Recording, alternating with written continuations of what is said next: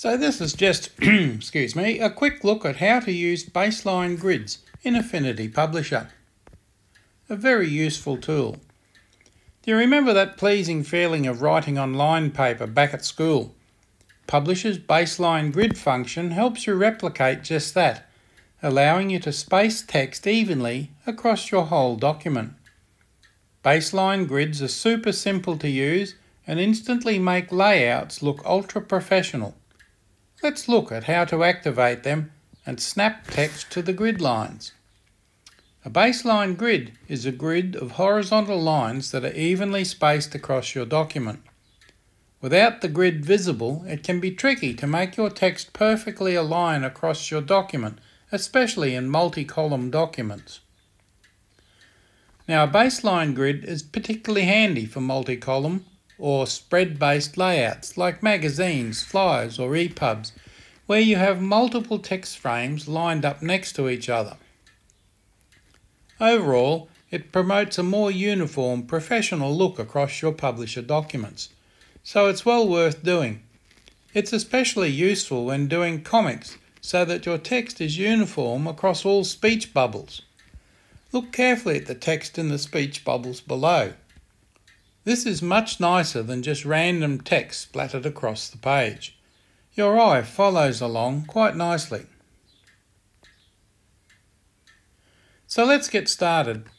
Before making the baseline grid visible, you can edit its settings by going to View, Baseline Grid Manager, and tick Use Baseline Grid, and if you like at this stage even tick Show Baseline Grid, but you don't have to do that second one.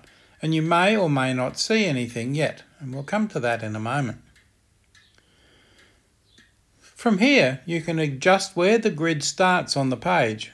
From the Relative To menu, you can select whether you'd like the grid to start from the top of the page or the top margin even, and how far apart you want the lines to be spaced.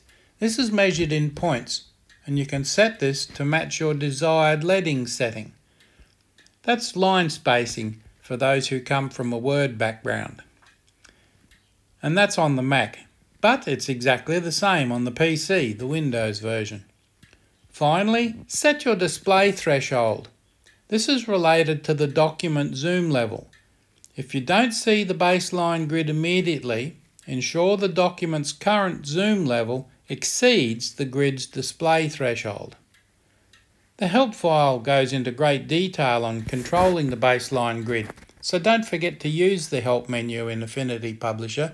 It's your friend. With your preferences defined, go to View, Baseline Grid Manager and tick Show Baseline Grid.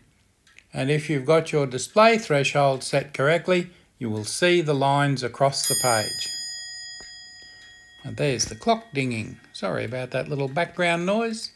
The grid will now be visible on all pages of your document. If it doesn't appear initially, you may need to zoom into the page to make it visible.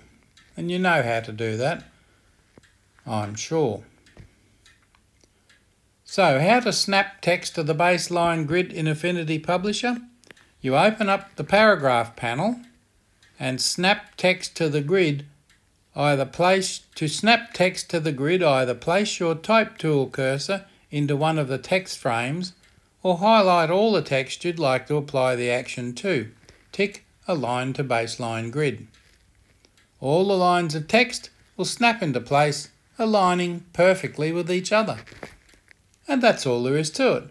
Just a quick little how-to. I would strongly advise